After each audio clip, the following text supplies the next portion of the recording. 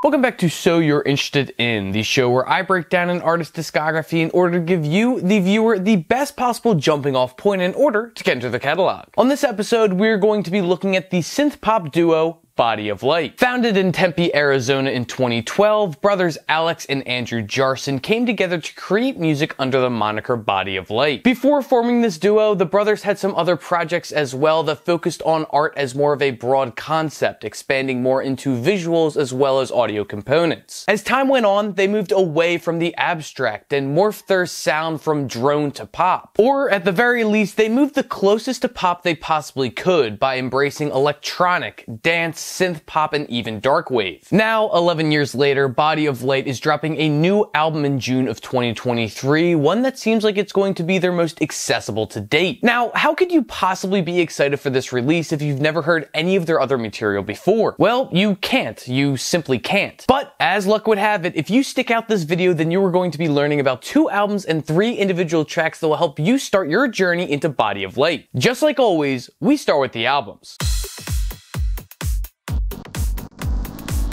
The first album you should listen to from Body of Light is their 2016 debut LP, Let Me Go. Still shedding their gothy ambient skin from earlier projects, there is a little bit of old mixed in with a little bit of new on here. There are dissonant synth pulls that will leave you spiraling at times, but then again there are also body-shaking dance beats on here as well. Take the opening cut How Do I Know as an example. Even through the reserved vocal performance, it is still very obvious that How Do I Know is meant to lift you from your chair and onto your moving feet. As much as I think this sounds great over a speaker, the production and mixing shines even brighter when you listen to this with headphones. Also, get used to the opening tracks on Body of Light's projects to be the most entertaining. It just kind of seems to be a trend. But that should not take away from a song like Come Down. Now this is a synth pop track. The beat dances around inside your head like a sped up game of Pong, bouncing around infectious synth notes that increase your dopamine levels. To really boil it down, Come Down is just a super fun tune, much like the later track Moving Slowly. Here we see a lot more of their experimental side, at least in terms of the frills that surround the instrumental. Still, at its heart, Moving Slowly is a pop ballad featuring a singable hook,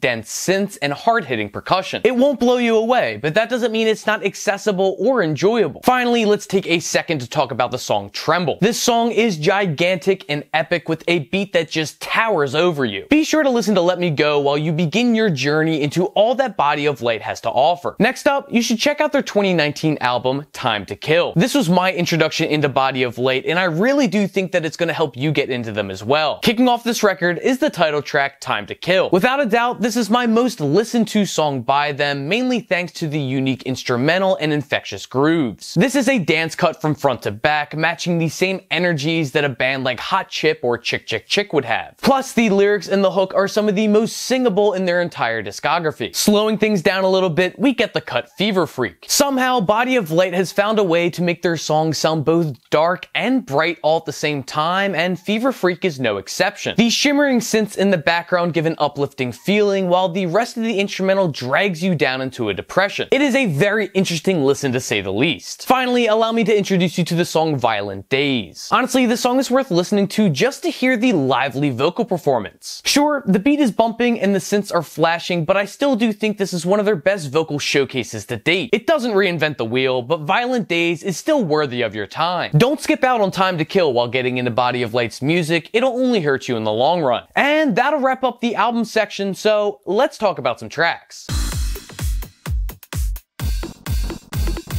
The first track I think you should give a spin is Devil's Trumpet Moonflower from their 2012 EP, Luster. Just a heads up, majority of Body of Light's earlier releases were limited cassette runs, so it's kind of hard to find them outside of that, but luckily for us, this song is on Bandcamp. Anywho, this is very abstract in comparison to all of the songs you've heard thus far. This is also the most accessible from their earlier work, at least in my opinion. It's simplistic and raw, but also lays the groundwork for the rest of Body of Light's future. future. It won't have flashy production, but Devil's Trumpet Moonflower is definitely worth checking out. Another standout track is Light Is Gone from their 2013 EP, Volanta di Amor. A huge leap forward in comparison to the previous track, Light of Love is a slow burner with desperate vocals and longing percussion. It's kinda cool how they can drag out every note to make each aspect of the song feel like it's yearning for love. It's no technical achievement, nor is it a pop hit, but Light Is Gone is an intriguing track that I think is worth your time and ears. Last but certainly not least, you should check out their latest single as of this recording, Never Ever, from their upcoming 2023 LP, Bitter Reflection. I don't want to hype this up too much, but let's just say you've never heard Body of Light like this before. Incorporating a vast array of new instruments, Never Ever looks beyond their drab past and embraces a new colorful future. The production is much more full too, with each passing vocal passage feeling like the warm sun hitting your face. And of course, how could I not mention that sultry horn that pops up from time to time? While I still enjoy some of their other songs more, there is no denying that Never Ever is the future of Body of Light's music. And that will conclude my video on Body of Light. Links to all the albums and tracks discussed here will be located in the video description box below. Scroll down further to the comment section where you can let me know if you liked any of the albums or picks that I have here. Feel free to recommend any artists you'd like to see covered on this channel as well. Just know I do have a bit of a backlog built up, so if I don't get to it right away, do not fret, I am probably working on it. Be sure to subscribe for more videos just like this twice a week, along with a show called Stacks of Wax, where I go through my record collection A through Z to flex the cool piece of plastic that I own. And yeah, that'll wrap just about everything up, aside from my usual reminder to go out and support your local record store if you're able to, along with the local artists in your area. And, well, until I see you next time,